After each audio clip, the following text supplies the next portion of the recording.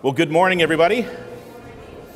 Thank you to all of you troopers that were here late last night and then have come this morning. And I just hope that you have plenty of caffeine in you, because this is going to be getting into the weeds a little bit. And it's about a few subjects that so many folks don't really understand, but it's important that you do. And the reason that it's important that you do is that when you think about what's really being offered right now in terms of plans and systems of government and so forth, it's not necessarily what you think it is. And there's a lot of deception going on. So let's go ahead and let's stand and read the Lord's Word this morning together.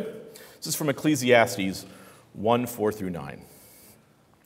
A generation goes and a generation comes, but the earth remains forever. The sun rises and the sun goes down, and hastens to the place where it rises. The wind blows to the south and goes around to the north. Around and around goes the wind, and on its circuits the wind returns. All streams run to the sea, but the sea is not full, to the place where streams flow. There they flow again. All things are full of weariness. A man cannot utter it. The eye is not satisfied with seeing, nor the ear with hearing. What has been is what will be, and what has been done is what will be done. And there is nothing new under the sun. You may be seated. There is nothing new under the sun. There is nothing really that we see that has not been tried before in some sort of context. Sometimes what you do see, though, and there's a very popular term that many of us have heard, it's called gain of function, right? And we were talking about viruses and those sorts of things. So gain of function would be something to where you have something that starts off bad, and maybe there's a number of other things that are pernicious, let's say. There's other things that are going to work in the worst way to the end goal. If you're combining viruses, let's say, that you're taking something that is dangerous, something that is communicable, something that is as well maybe attacks one part of the body and then the other part of the body, and before too long, you get a system that works well to be able to be released. And much like that, we have some ideas and concepts that are viral in nature. Well, let me take us back to somebody that we looked at yesterday. Everybody recognizes Klaus Schwab. And here's what Klaus went ahead and announced back in 2020 in the summer. At this pivotal moment, I see several priorities for the global agenda. We must continue to fight against the global pandemic. We must revitalize the global economy and accelerate its transition to net zero. We must preserve biodiversity by deploying nature-based solutions, and we must narrow the gap between the rich and the poor to achieve more sustainable global development. So what you have from Klaus Schwab here is the announcement that we need to accelerate things to net zero.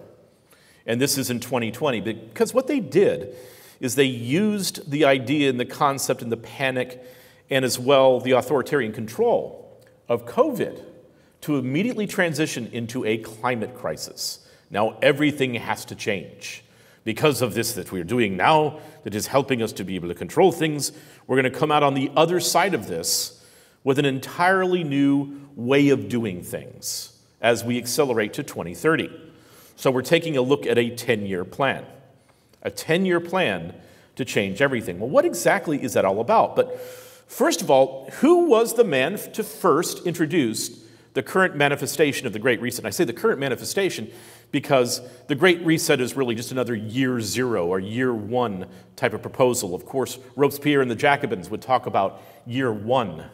at the the French Revolution, you would as well have Pol Pot talk about coming to year zero, where everything in history changes. In the French Revolution, they basically changed everything. I mean, they killed the king, they killed Marie Antoinette, they basically went through this entire process of making sure that whatever was will not be again. So you're resetting history. So all of a sudden it wasn't Madame and Monsieur, it was citizen. All of a sudden you couldn't gather together in groups, of large groups, because, you know, unfortunately something could happen. There could be a revolution that's sparked, or a counter-revolution that is sparked, that would stop what they're doing to really reform France. And so most of what happened in the terror of the French Revolution was by way of the Committee on Public Safety, because it's for your safety, as they've already gotten rid of the social contract that you had before. That's more or less what's going on now. But think for a second, who was it that was the first person to announce the Great Reset, officially? And not Richard Florida back in 2009 with his book, The Great Reset. This is something completely different. Well, Klaus Schwab came off the stage at Davos in early 2020, in January of 2020. This is before everybody locked down. And the person who walked up was, can you guess it? That time, Prince Charles, King Charles. He came up to announce a need to go ahead and reset this world and to go for more sustainable development and so forth. Now, you look above his head, there's a crown. What is that crown? Well, first of all, I want to let you know this. A year later, Prince Charles, now King Charles, came out with what is known as the terracotta. And we're not talking about terracotta in terms of what you do on the outside of a building or the inside of a building. We're talking about replacing the Magna Carta with the terracotta. In other words, that it's the earth's rights first. That's what's important, before man's rights. So you see this crown above his head, and it is the 17 sustainability goals of the United Nations and the World Economic Forum. That's what he was here to help you know, that we are going to reset this world. And what we are moving towards is something that Dr. Lindsay spoke about last night, is that we're moving towards degrowth. So, this is from the royal family, what they released in the late spring, early summer of 2020.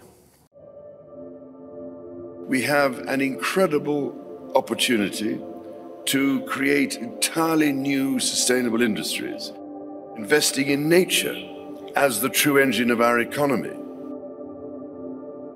The current global crisis has disrupted every aspect of our lives, but it has also presented us with an extraordinary opportunity, a chance to reset and accelerate efforts to improve the state of our world. Changing our current trajectory will require bold and imaginative action, together with determination and decisive leadership.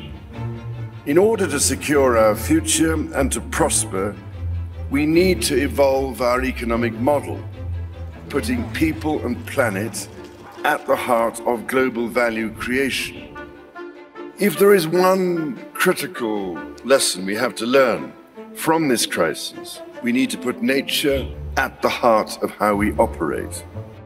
We are on the verge of catalytic breakthroughs that will alter our view of what is possible and profitable within the framework of a sustainable future.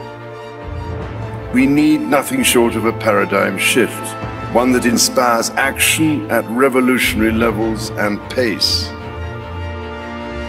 We simply cannot waste any more time. The only limit is our willingness to act.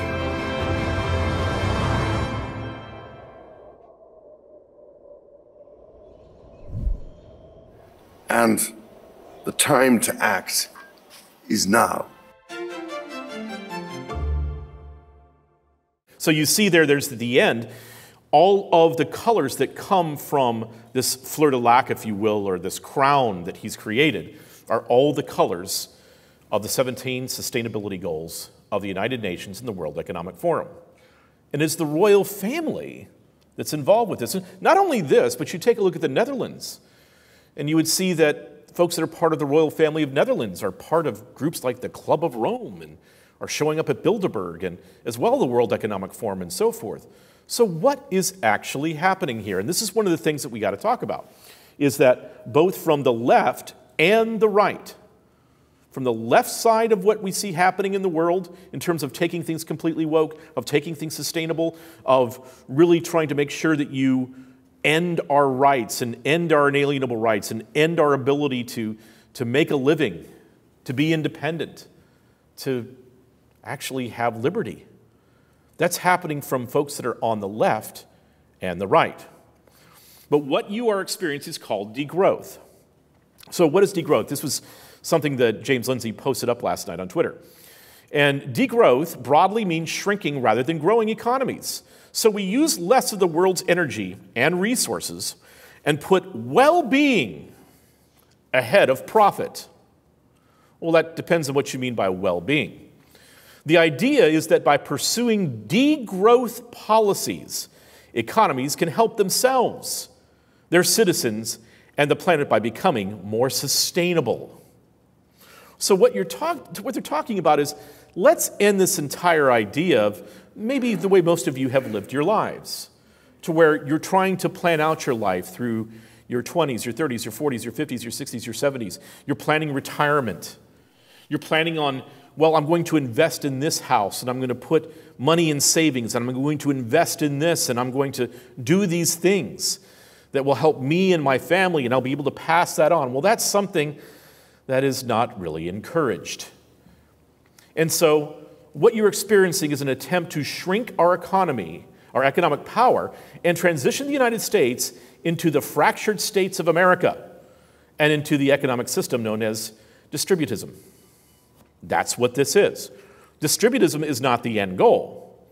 Pure socialism, through Marxism, is the end goal eventually by the time we get to 2050.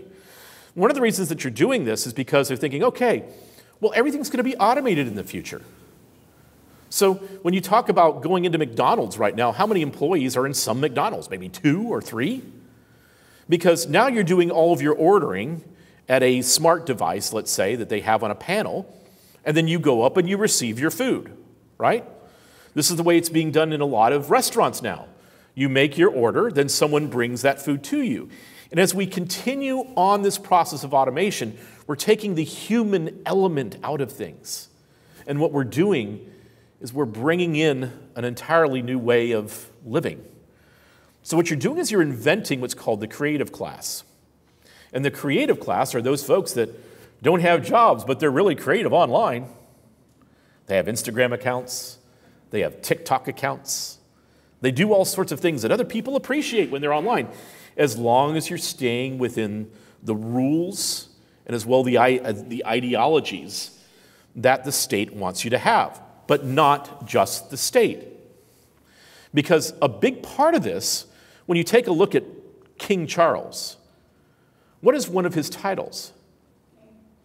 Yes, he's King Charles, but he is the defender of faith. It used to be the defender of the faith, but now it's the defender of faith.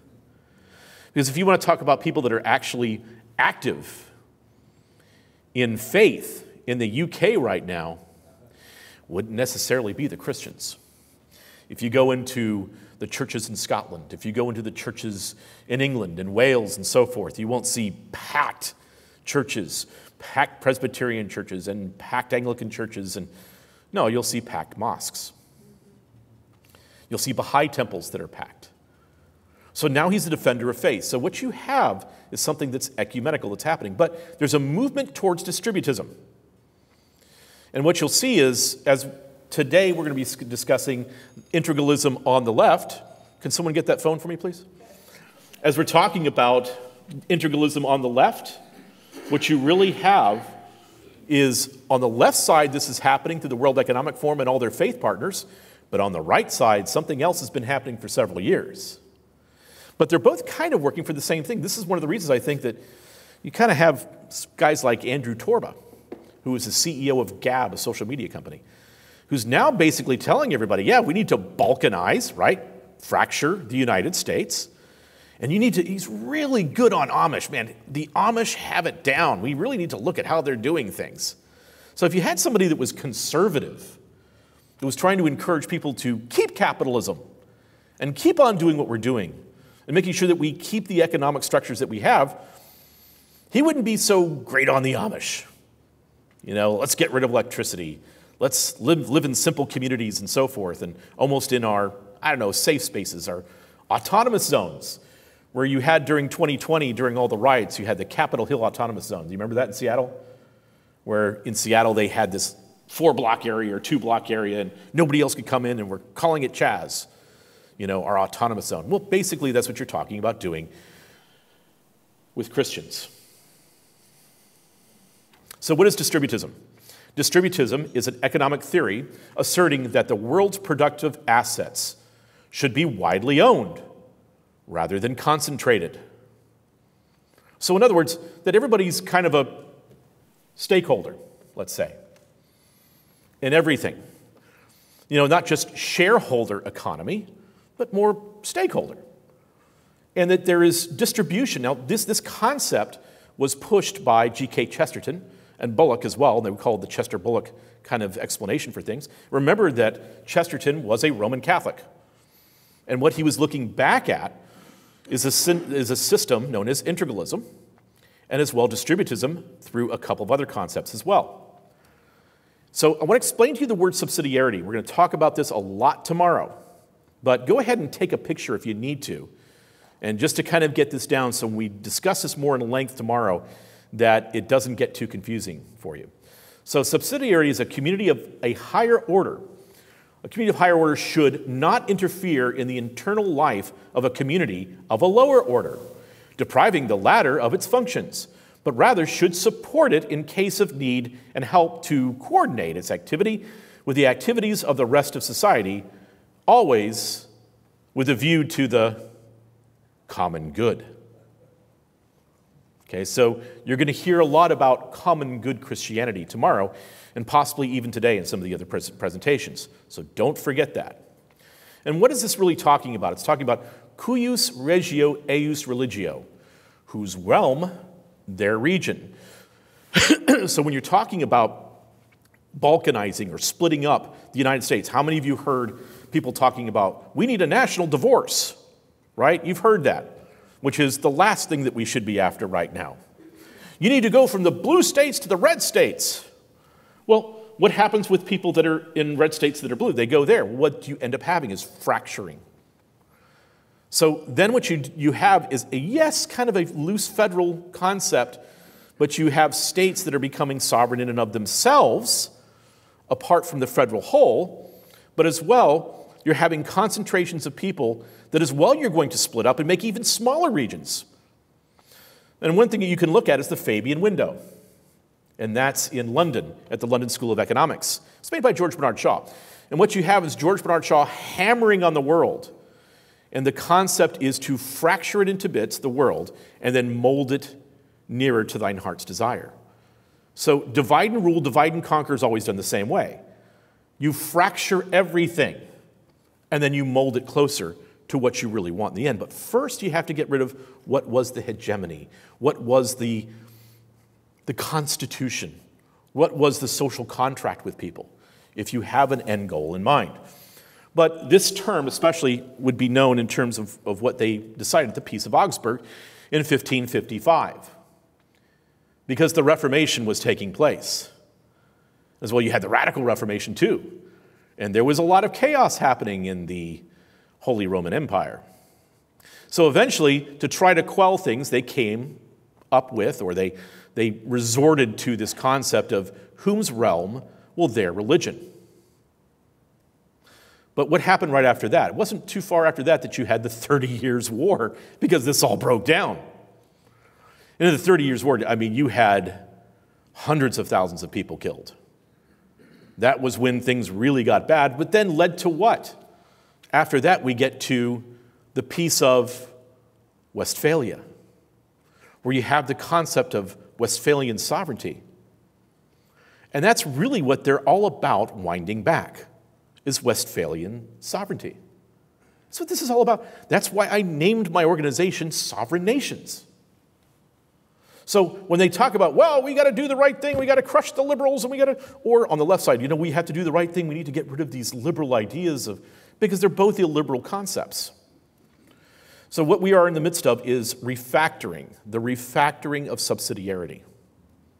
So the way that we have things now in the United States, they want to go much more regional and concentrated, and as well, basically weaken the United States in terms of what we can do. So let's just get down to the nuts and bolts. Well, what is integralism? And it really goes back to Catholic integralism. Catholic integralism is a tradition of thought that rejecting the liberal separation of politics from concern with the end of human life holds that a political rule must order man to his final goal. Since, however, man has both a temporal and eternal end, integralism holds that there are two powers that rule him, a temporal power and a spiritual power. And since man's temporal end is subordinated to his eternal end, the temporal power must be subordinated to the spiritual power.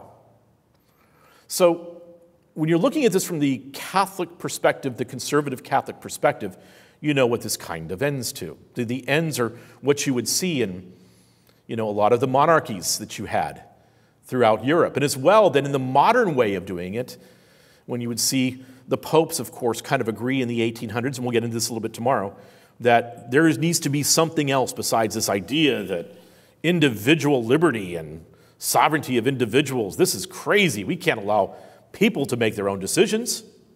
Because this is one of the things that, the Protestant Reformation really messed up for everybody. And they'll say that, there are 39,000 denominations of Protestantism, which is nonsense. Although it might be by the next few years because we're fracturing and splitting so much.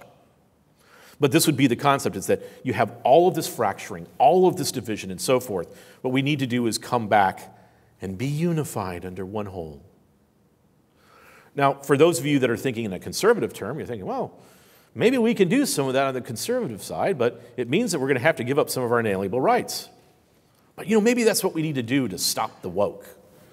Well, let me tell you, this is what I heard that they were going to do back in 2011. So I knew that one of the focuses of this would not just be integralism, but it would be Christian nationalism. And Christian nationalism is basically an overarching Protestant way of being able to be part of the integralist system. So you're looking at ecumenical integralism. So there is an attempt to create a form of progressive ecumenical integralism, rejecting the liberal separation of politics from concern with the end of human life, and it holds that political rule must order man to his final goal. Since, however, man has both a temporal and an eternal end, ecumenical integralism holds that there are two powers that rule him, a temporal power and a spiritual power. In many ways, ecumenical integralism is a unification of those who espouse post-liberal or illiberal thought and practice. Now, there are two different sides of this. You have the left side, which could be represented by what you see at the United Nations and the World Economic Forum. That side could be demonstrated by what the Roman Catholic Church is currently doing through their Pontifex Maximus, Pope Francis. I didn't say Maximus, I said Maximus. So where you see a very Marxist-leaning pope, a pope that is going along with anything, basically, that Klaus Schwab and a lot of other folks will say. Sometimes he'll hedge a little bit back, but then you see him with Lady Rothschild and others to be part of this inclusive capitalism idea and so forth, which again is stakeholder politics, so stakeholder economy, I should say. But you see that on the left, but then you see it on the right, which we will be talking about tomorrow, with groups like National Conservatism and Yoram Hazony, of which you have the major Christian nationalists a part of. So those are the folks that are very, very conservative but illiberal. But guess what? The ones on the left, they're not liberal in terms of allowing you to have individual freedom. They're the ones that came up with all the ideas about locking down and obeying the government and so forth, and making sure that you as well are moving towards a very bizarre future. The end of things that we talked about last night of what makes a man or a woman what makes truth in terms of an objective stance. This is creating the third leg of the stool. It's a three-legged stool strategy. So first you have the public sector role, right, which would be governance, right? So who you elect into office or who is selected into office for your top-down move. And then a private sector role, which would be all the corporations and folks that would go along with this. So when you have a corporate side and a government side that are now working together for governance, what is that called? Corporatism. What's another word for that? Benito Mussolini called it fascism. But you're adding in a third leg of the stool, a moral component. And that's what you would call integralism. But this is where we were going through when we were talking about these things yesterday. It's the dialectic at work. Thesis, antithesis, synthesis. That's the basic flow. Problem, reaction, solution. You create the problem. You also create the reaction to that problem to get to the solution that you want. You're not just creating the problem. You also have to make sure that you control the reaction. One of our jobs that we've had over the past 6 years was to create the actual reaction, a reaction that we should have, of which, by the way, I've been warning everybody that I talk to about wokeness and critical race theory, be careful of Christian nationalism. You don't want to go down that road. That's a trap being set for you. But so many of the people that I spoke to went down that road. I've got a guy sitting in the back row over here, Mark Graham. He knows I've been talking to him about this stuff for 8-9 years.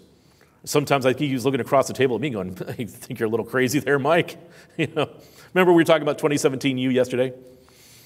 But then all of a sudden it started to happen.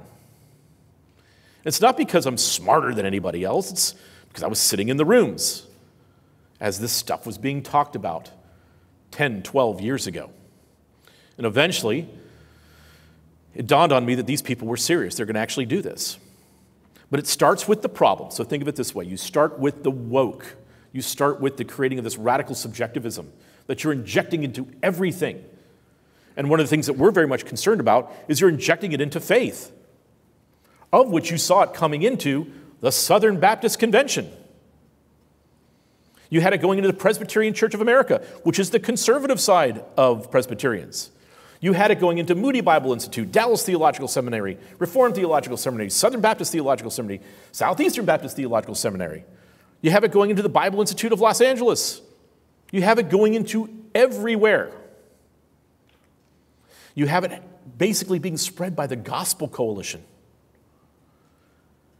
It was through everyone. And the Catholic Church, of course, was pumping it. They've been pumping this stuff in for years. That's how I was first exposed to it about 30 years ago. But you create the problem, then you create the reaction. Well, what is the reaction to it? It's the right side. You start the left side, then you have the right side, and then eventually, because both the left and the right are both saying, we want the same things, we need to get rid of all these inalienable rights. We need to get rid of our current constitution. That's garbage anyway. We need a new social contract. So then you come up with your solution. Totalitarianism.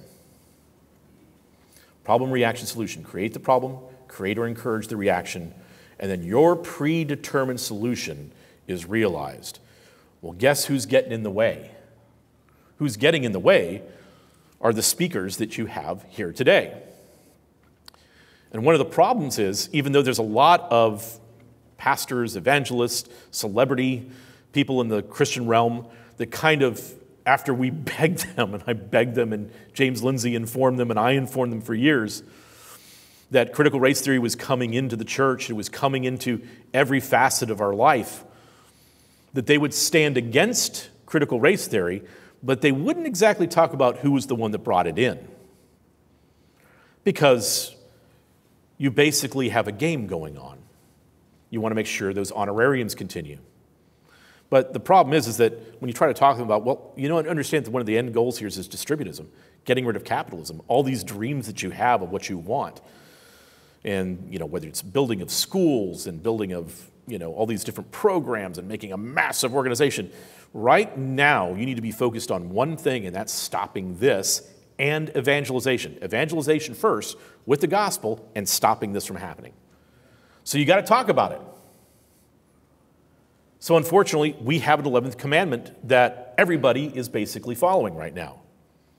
You can't say a name like Albert Mohler, who is responsible for a lot of this. You can't say a name like, oh, forgive me, because we're in Clearwater, Florida, Willie Rice, who was pushing white fragility from his pulpit. Seriously. And that man was one step away from becoming the president of the Southern Baptist Convention. So you create the problem. Infuse every level of society with critical race theory. Insist on diversity, equity, inclusion, compliance. Attempt to normalize transsexual lifestyles. Introduce drag queen story hour. And think about it. If any of you are on social media, you saw something from another drag queen story hour or some drag queen dancing in front of children every day on social media, right? For months and months and months. There would have been no opportunity for you to be able to have that kind of reaction to it if it wasn't for social media. So all of a sudden, something that's happening in Kansas or something that's happening in New York or Detroit, you're getting on your phone or on your laptop each day. And everybody, of course, it is problematic. This is something that should be stopped by legal means. Notice that whenever they're taking the videos, they always make sure that you saw the heads of the children in the shot as you're watching some man dancing around in lingerie. They always made sure that they had that to make sure that you reacted in the way that because they're trying to provoke you into action. Suppress free speech. So what's happening is, throughout this whole problem is, what's happening is that we're even self-censoring ourselves. This was talked about yesterday. You're careful about what you put on Facebook. Well, that'll get me banned. Well, that'll get me taken down from Twitter, and so forth. So you start to self-censor. But they are censoring as well. Disinformation, misinformation, just whatever it is that disagrees with what they're trying to do to create the problem is something that needs to be censored. But you create the reaction. Encourage wild-eyed conspiracy theories, like things that are way beyond what's actually happening. Encourage violent extremism. Encourage white identitarianism. So where you had identity politics on the left, now you're creating identity politics on the right. Anti-Semitism is on the rise everywhere. Encourage talk about secession, or sedition, that's seditious talk. Suppress free speech. And even talk about stealing elections. That what we need to do is we need to do what the left does. And we need to steal our own elections. That's not the goal. That shouldn't be where you're at. But you're trying to get to your predetermined solution. Declare those who oppress you on what you're doing enemies of the state. Fracture and balkanize America. The Big Sort. And The Big Sort was a book that was written by Bill Bishop, but it's been a plan for many years. It's one of the purposes of social media, is to break everybody up into affinity groups, into micro groups that they identify with, as opposed to living in a community where we've got to get along with everybody that's in our neighborhood, right? We've got to get along with everybody that's at Publix when we go over to shop, But they're talking about creating this big sort. So what happens to the gospel, Christians, if we're only allowed to be in one area where we have our safe space? What if you can't go and preach in the blue spaces? Let's say that, you can't really preach the gospel in California or New York anymore. And remember that Florida was a few thousand votes from going from red to blue in 2018, when Andrew Gillum almost won the governorship. Do you remember that? DeSantis did not win by a landslide in 2018. The former vice president of Open Societies Foundations, George Soros' foundation, almost won the election to be the governor of Florida. That's how close it was. So don't think that we just have this red Band-Aid in Florida. But what you are seeing is that blue states are getting bluer. You're creating a fracture. Lock conservatives and Christian nationalists out of the state economy if you're in a blue state. That's going to be happening. But Christian nationalism is never a term that you should be embracing. Limit freedom of movement of those that oppose the state. Marginalize those that wish to preserve the Constitution from society. And that'll be happening on both the left and the right. This is a great reset of faith. So again, it's top-down, getting your people into the elected positions that you want. It's bottom-up, by creating movements within groups of people online, by people gathering together now on conferences and so forth and saying, we have to stop this idea of liberty. It's killing us. Yoram Hazony was basically saying, it's a failed project, this whole idea of liberty. And what you need to do as well, work it from the inside out. You need to reinforce your postmodern change in faith, cultural events and community gatherings. When I say postmodern, postmodernism is being used on both the left and the right. And one of the reasons that I'm here at this church is because I walked in here and sat down, and the pastor of this church was preaching a message on why you need to reject postmodernism and neo-Marxism. That's why I gave him a bear hug up here. Because I usually would go and look for reform churches, those that soteriologically line up with what my beliefs are and so forth, but there are new fault lines that are being made. And the thing is that the majority of reform churches around the area are pushing neo-Marxism and all these other concepts. Well, even the non-reformed churches are doing the same thing.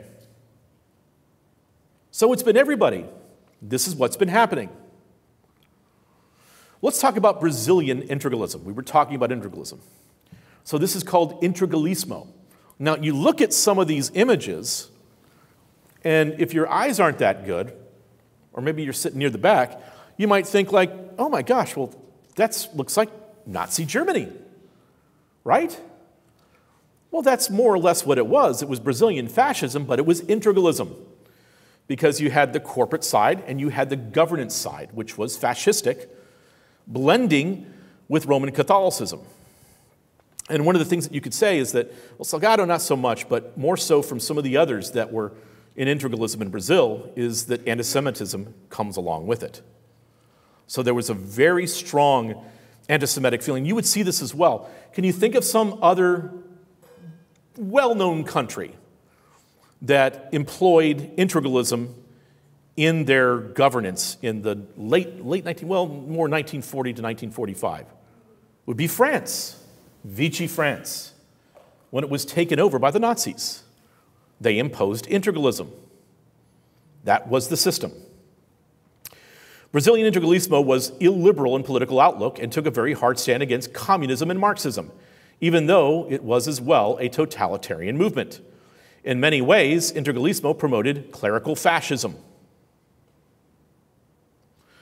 And one of the most famous examples is Dom Helder Camara. Finally got to it, James. Dom Helder Camara. He was ordained a priest in 1931 with direct authorization of the Holy See, the papacy, over his young age. Camara was named auxiliary bishop of Rio de Janeiro by Pope Pius XII on March 3rd, 1952. Now, curious thing about Dom Helder Camara, he's from Recife, Brazil. We have someone else that was from Recife, Brazil that's well known, and that's Paulo Freire. And Paulo Freire was the man who was responsible for really creating this critical consciousness going into the educational system that we have really across the Western world today. Both from the same area. So here's a man, Dom Helder Camara, who in his early years as a priest was a supporter of the fascist socialist organization, Integralismo. Because within this, remember, you take a look at National Socialism, you take a look at fascism, there is a socialist element in this, which while being fascist and corporatist, held opposition between materialism, understood by him as the normal operation of natural laws guided by blind necessity, and spiritualism, the belief in God, in the immortality of the soul, and in the conditioning of individual existence to superior eternal goals. So you have this movement that's come into Brazil. Maybe many of you didn't even know this, that this existed, that this was happening in Brazil back then. But this was the political movement that took over Brazil.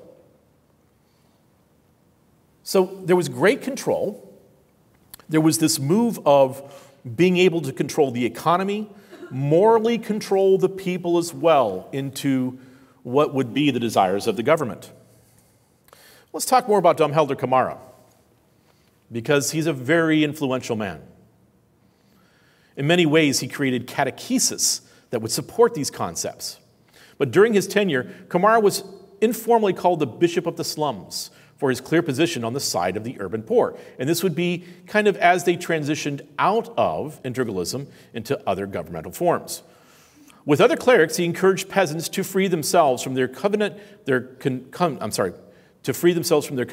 fatalistic outlook by studying the Gospels in small groups and proposing the search for social change in their readings. He was active in the formation of the Brazilian Bishops' Conference in 1952 and served as its first general secretary until 1964. He attended all 4 sessions of Vatican II, being active in helping to draft several portions. Kamara was one of the primary organizers of the Pact of the Catacombs. The Pact of the Catacombs happened about the same time that Vatican II was happening. And what that was they gathered all of these radical bishops and priests and so forth down in the catacombs of Rome. You know, has anybody been to the catacombs before here? Well, you know what I'm talking about. That's where they got together. And this is one of the things that the Pact of the Catacombs stated. It said, conscious of the demands of justice and charity and their mutual relationship, we will seek to transform essential activities into social works based on justice and charity, which take into account all that this requires as a humble service of the competent public organs. We will do our utmost so that those responsible for our government and for our public services make and put into practice laws, structures, and social institutions required by justice and charity, equality, and the harmonic and holistic development of all men and women, and by this means bring about the advent of another social order worthy of the sons and daughters of mankind and of God, to bring about the advent of another social order. You have to think about what they were up to. Kamara was known as the Red Bishop due to his condemnation of the anti-communist stance of the U.S. and his praise of Mao Zedong during the Cultural Revolution, which claimed millions of lives. Why do you think one of the reasons that we started this conference was talking about Maoism? Kamara identified himself as a socialist and not as a Marxist, just like a lot of folks that were part of, what were the Nazis again? They were the National Socialists, that's right. And while disagreeing with Marxism, had Marxist sympathies. He stated, my socialism is special. It's a socialism that respects the human person and goes back to the Gospels. My socialism, it is justice. He said concerning Marx that while he disagreed with his conclusions, he agreed with his analysis of the capitalist society. Dom Helder Kamara had a tremendous amount of respect and influence on Bergoglio. Well, who's that? Well, Bergoglio was Pope Francis. Dom Helder Kamara, as well, had a tremendous impact on another young man in the early 1970s. A man who would soon be gathering both world leaders and corporate leaders to disrupt and dismantle the world, to reset civilization. Do you know who that man was? I give you one example which for me was probably a crucial moment in my life. I traveled for the first time to Brazil. I met a priest who was known at that time as the priest of the poor people. His name was Don Helder Kamara. And he brought me to the favelas of Recife, and I was so shocked. And I said, I have to invite this bishop to Davos to tell the people what poverty is. So I invited him to the annual meeting in Davos. But then when I came back in Switzerland, I found out that actually he was forbidden at that time to speak in Switzerland because he was considered to be a communist. And I said, this is for me a test. But then I noticed that many companies told me, if you invite this person who is so much against business, we will not come to Davos anymore. And that's where I had to stand to my values. Yeah. Even at the risk that I would have to give up the World Economic Forum. Wow. But it went very well. I have to say, the audience in Davos listened to him. So Klaus Schwab, the leader of the World Economic Forum, his greatest influence was Helder Kamara. Isn't that interesting? From integralism, which was a corporate government, fascistic with elements of socialism, rule of government, now that's going to be kind of infused into what he's going to be doing at the World Economic Forum. And he had Helder Kamara as one of his primary speakers at the World Economic Forum in the early 1970s. Because this is something you need to understand. This is not a secular movement, what's happening around you right now. What's happening around you right now that we know as wokeism is not secular. It's not liberal. It's very illiberal. It's a faith system. This is from Klaus Schwab. He says, values cannot be justified by the intellectual process alone. Faith must be involved. And faith has always been involved at the World Economic Forum. This is their grid. If you remember, yesterday I showed you their circle of influence, if you will, their logistics wheel from the World Economic Forum on the Great Reset. Well, this is the role of religion at the World Economic Forum.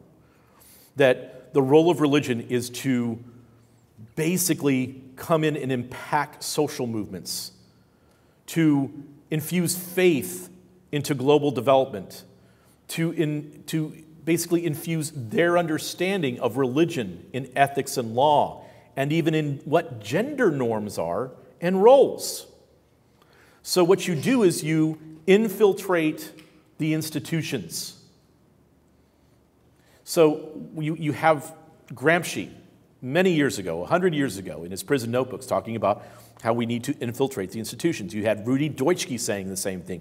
You have Herbert Marcuse saying the same thing, that we need to infiltrate the institutions and bring this progressive, really Gnostic idea and concept in. Is everybody here familiar with the ancient heresy known as Gnosticism, for the most part?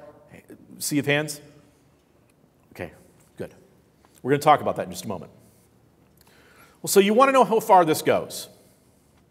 This is from 2009, maybe 2008, but this is a panel of faith leaders at the World Economic Forum. So you're going to see Tony Blair, the former Prime Minister of the United Kingdom, Fabian socialist, by the way. You're going to see Roman Catholic priests, Muslim imams, people of the Baha'i faith, and then a very, very, very prominent Southern Baptist who will take the floor. Remember we were talking about the third leg of the stool?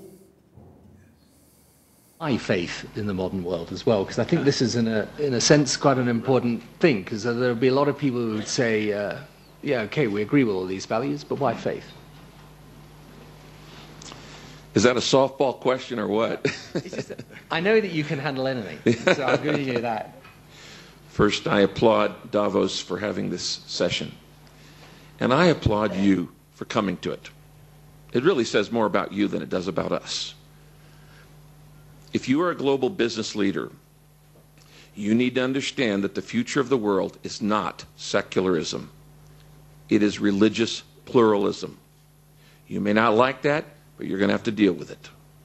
The world is becoming more religious, not less. The myth that as education rises, religion would go down is that literally a myth.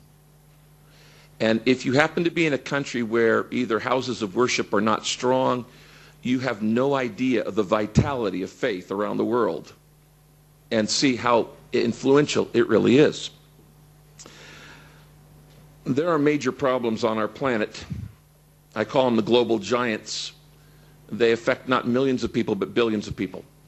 Pandemic diseases, extreme poverty, illiteracy, corruption, global warming, spiritual emptiness.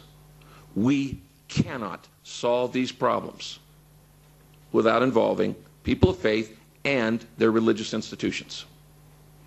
It isn't going to happen any other way. On this planet, there are about 20 million Jews, There are about 600 million Buddhists. There are about 800 million Hindus. There are over 1 billion Muslims. And there are 2.3 billion Christians. If you take people of faith out of the equation, you've ruled out 5/6 of the world. And if we only leave it up to secular people to solve these major problems, it isn't going to happen. Now, I've been coming to Davos for some time, and we always talk about partnerships. And I'm in favor of partnerships, but we've been missing the third leg of the stool. When we talk about partnerships at Davos, we basically talk about public and private, or public being government and non-government organizations, and private meaning the for-profit organizations. A one-legged stool will fall over, and a two-legged stool will fall over. You have to have 3 legs. And the third leg of the stool are the people representing faiths on this stage and others. It is the faith component. Government has a role that only government can do. Profit has a role that only profit can do. And churches and mosques and synagogues and temples have a role that only they can do. There's some things that churches have. Let me just take my own faith as a Christian pastor. Let me give you some things that government or business will never have that the church has. Number one, we have universal distribution. I could take you to 10 million villages around the world, and the only thing in it is a church. They don't have a school, they don't have a business, they don't have a church, a program, they don't have a fire department, they don't have any government, but they got a church. The church was global 200 years before Davos even started talking about globalization. It is truly the only global organization. It speaks more languages than the United Nations. It's in 1,000 more people groups than the UN. It is the only truly global organization. So we have universal distribution, and we have used this in disaster relief very effectively. I lead a very small network of about 500,000 churches in 162 countries. That's one little network compared to the Catholic Church, which, if you go to Africa, 30% of the health care done on that continent is done by the Catholic Church. You can't ignore that. You take the Catholic Church out of Africa, you've just lost the #1 provider of health care on that continent. So we have universal distribution. The second thing we have is we have the largest pool of manpower. We could go on and on and on. So, Christian pastors, Roman Catholic priests in hierarchy, Muslim imams, Hindus have sold out. And they've sold out to what's been told of them is inevitable change. So, you have to remember one thing about the World Economic Forum and the United Nations. They're purpose-driven. So now you have a purpose-driven church. And the purpose is to transform the world. And not transform the world in the way that the Lord Jesus would have it transformed, but have it transformed in a Gnostic, Hermetic paradigm. That's where you're going with things. This is a document, came out in 2016. It's called The Role of Faith in Systemic Global Challenges. It's codifying a lot of the things that Rick Warren was just talking about as he sold out the Southern Baptist Convention. The faith factor in employment skills and human capital. And this was actually co-authored by Neil Nielsen, chairman of Lippo Education Initiative's Lippo Group, Indonesia. One of the reasons I bring this up is because it's James Riyadi, Stephen Riyadi, Mokhtar Riyadi, who own Lippo Group. And myself and my colleagues here were involved with Lippo Group about 10, 12 years ago in a project or two. So when I tell you I understand what's going on, I understand what's going on.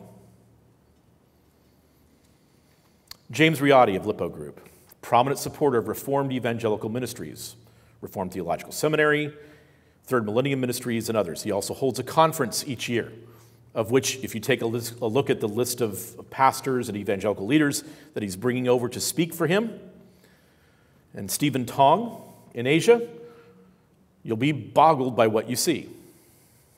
He's active in bringing the Reformed faith into Asia through Pastor Stephen Tong. He's a leader and prominent architect of the role of religion at the World Economic Forum. This is James Riotti, and this is in a breakout session that they had at Davos a few years ago. And what you're going to see is, you know how you will have like your plenary speakers and so forth that you have in your main conference, then you have breakouts, right? Well, this was a breakout at Davos about learning about the way that faith can be contributed to the role of the private and public sector. Integralism. So here he is, and of course, all these billionaire elites like to pretend like they're like you and me, and they're just sitting down on soft chairs all together, and they got chalkboards and things. See, they're no different than you. And this is talking about faith solutions, okay? I mean, it's almost silly the way that this is happening, right? This is like what you would do with just a local small group, but faith solutions.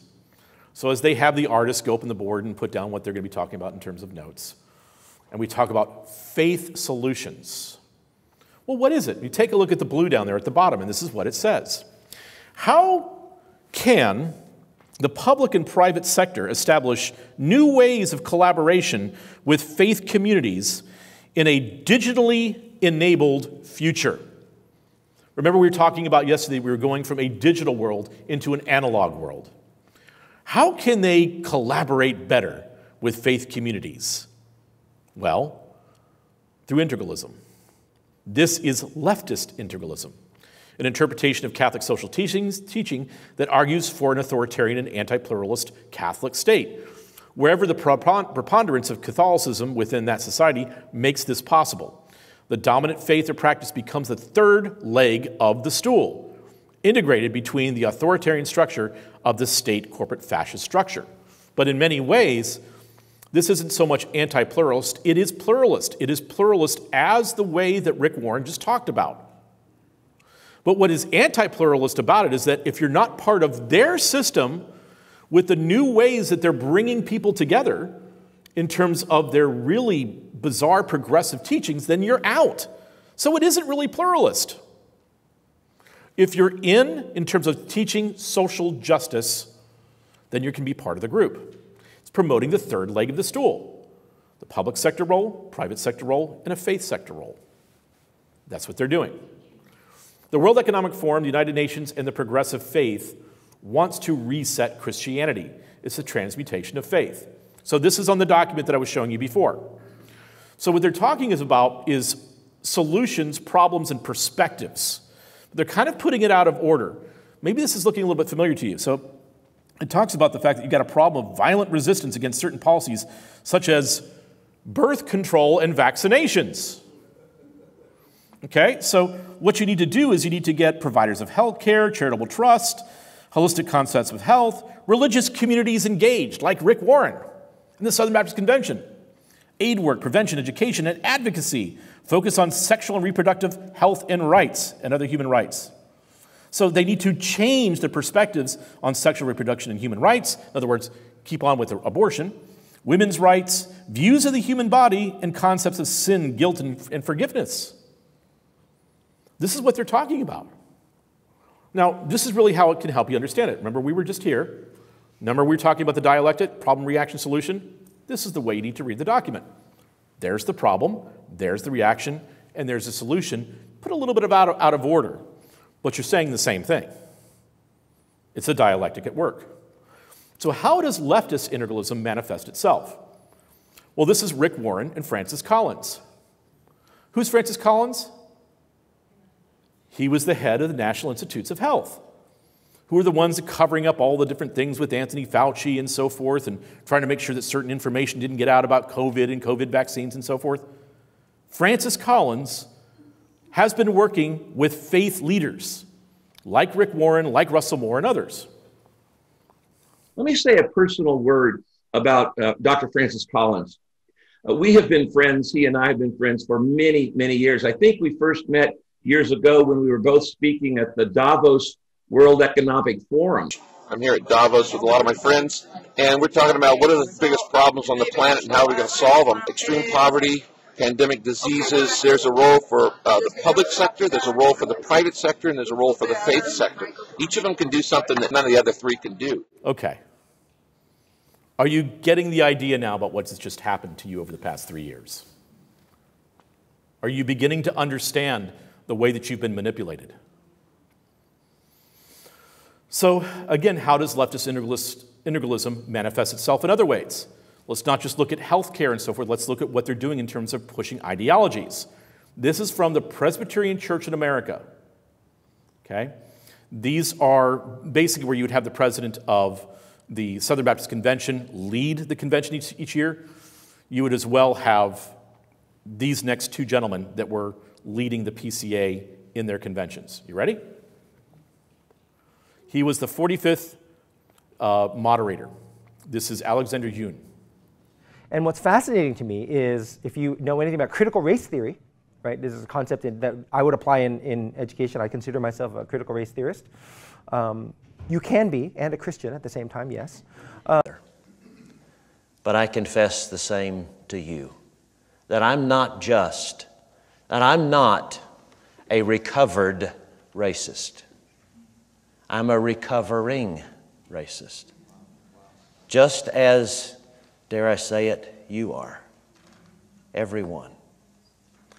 Just as none of us can say, I'm a recovered sinner, and now I live the victorious Christian life. We're recovering. See, you're never living the victorious Christian life with this heresy. You're always going to have to be in the process of reforming, if you will. The World Economic Forum's role of faith project is very concerned with the prosperity gospel that is popular in many Pentecostal churches. Not because the World Economic Forum is concerned about theological purity, but because the World Economic Forum is introducing equity-based socialism as the world's new economic model. So when you have all of these different faith leaders, they're like, oh, the prosperity gospel and so forth. And look, you can have disagreements with it and say, I don't believe that that's biblical. But why do they spend all their time on it? Because what they're trying to introduce is socialism. They're trying to introduce distributism. They're trying to change your focus on what you should value or not value. And what you should value is, of course, being poor and having less. It's a degrowth model. So again, you have the problem, reaction, solution. The problem is traditionalism and conservatism, patriarchal, slow-changing structures. And the reaction is that freedom of religion can help improve conditions for women. So you want those faith perspectives that kind of destroy our hierarchical boundaries that we have that are biblical. So you want to have as a solution progressive communities, important role models that are women or trans, strong enabling networks for change. Focus on women and children in local and international social work. Work with gender roles and gender justice. Problem, reaction, solution. For instance, this is one of our past Southern Baptist presidents that we had named J.D. Greer. Everybody was celebrating, well, he's reformed. It's great that he's going to be in. Well, this is him talking back to Beth Moore. And if you didn't know, Beth went completely woke. Okay? Completely socialist. And this is J.D. Greer saying, thank you, Beth, hoping that we are entering a new era where we in the complementarian world take all the Word of God seriously, not just the parts about distinction of roles, but also R.E., the tearing down of all hierarchy and his gracious distributism of gifts to all of his children. So the World Economic Forum's role of faith project is very concerned with transforming current societal hierarchies and will use faith leaders who are willing to prostitute themselves, ignore clear teaching of Scripture, and create a cultural revolution in the church. So you heard a lot of people complaining about Rick Warren because he was having female pastors at his church, but you didn't hear about the rest of this, did you? That's because a lot of other faith leaders were involved with this as well. The church is being used as a tool for change in the transitioning world. What you are watching is the normalization of Gnosticism. So this is regarding Gnosticism. This is from Irenaeus of Lyon. And he lived between AD 130 and AD 202, okay? And he says this about Gnosticism. Error indeed is never set forth in its naked deformity, lest, being thus exposed, it should at once be detected. On the contrary, it dresses elegantly, so that the unwary may be led to believe that it is more true than truth itself. So, in other words, that the error masks itself as being more true than even truth itself. That it's more Christian than the Christian that you used to believe in. You can see that happening both on the left and the right, both with what's happening in woke Christianity and as well what's happening now with what it calls Christian nationalism. So when you're looking at the Gnostic concepts, this is from the Gospel of Philip, which is a Gnostic heretical document. And in these documents, it says the world came into being through a mistake. This is from the Gospel of Thomas, another Gnostic gospel that should be rejected from the canon completely. It said, Simon Peter said to him, "Let Mary leave us, for women are not worthy of life." Jesus said, "I myself shall lead her in order to make her male, so that she too may become a living spirit, resembling you males. For every woman who will make herself male will enter the kingdom of heaven." Transgenderism is not a new thing. This is a 2nd century document.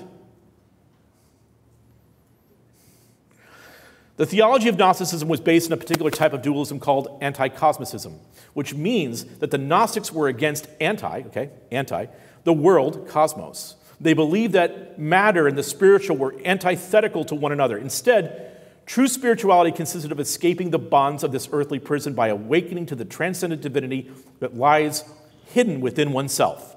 In other words, what you are physically is not really what you are spiritually. It's the opposite. Because you see, this physical world is demonic. What you are is, everything is opposite in the spiritual world, which today we're being made into the digital world, where you can avatar anything you want to be.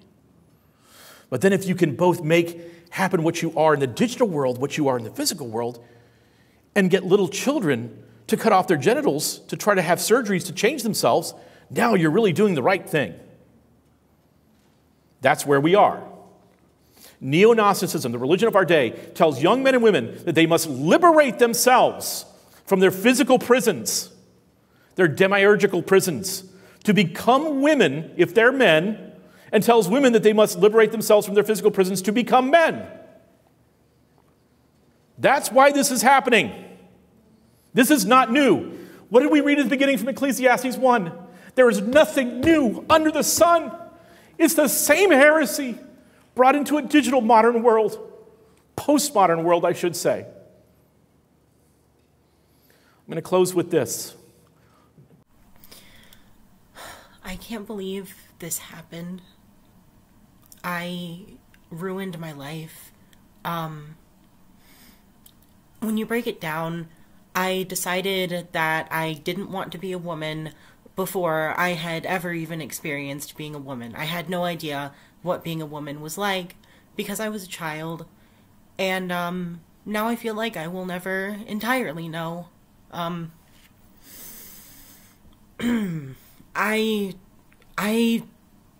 want to say that I really feel like some people in the trans community and the trans medicalists and the doctors really, really target the most vulnerable of us. I have borderline personality disorder, and I know for a fact that this is the reason for my transition. It's a very difficult mental illness, and one of the core features is not having any sense of self or identity. And my doctors knew this. I told them, even though they didn't ask, that I had been diagnosed with BPD, and it was all fine to them. I wasn't happy as a girl, so that meant I was a boy, and I was trans, and so I just took the cure that was handed to me.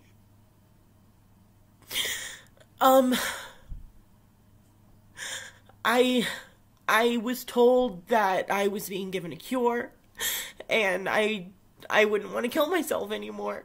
And it wasn't true. I didn't want to cry in this video, but this is such a hard thing to talk about. I lost a lot of things to this, and I just hope that anyone else who's going through what I went through as a young girl will not be prescribed hormones and surgery because of other things. You know, there are so many mental health disorders that make you hate your body, and the solution isn't to change your body, it's to fix your brain, you know? I just don't want anyone else to ever feel this way. I lost my voice, I lost my chest. I don't know if I'm going to be able to have kids. I feel like no one wants to date me or love me because I'm ruined.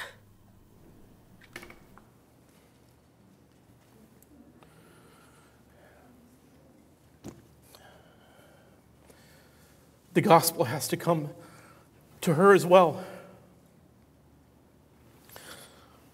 When we just mock those that are caught up in this cult, in this Gnostic cult, in the trans movement, or whatever the case may be, we have to be self-sacrificial and bring the gospel of grace, of love, of hope to those that are hopeless,